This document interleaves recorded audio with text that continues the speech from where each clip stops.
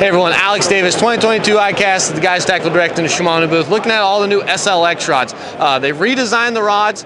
They kept all the same actions and they added two. They added two swim bait rods, so all you swim bait guys out there, great price point rod. They've engraved SLX on the handle, nice little touch. Redesigned the look of it, I like it a lot better, but they put Daiwa flash in the rod, so what that does, less blank twist from the first eye to here. It gives you more power fighting those big fish. So check out SLX, all the same models. There's 16 casting, 7 spinning, so you got 23 options.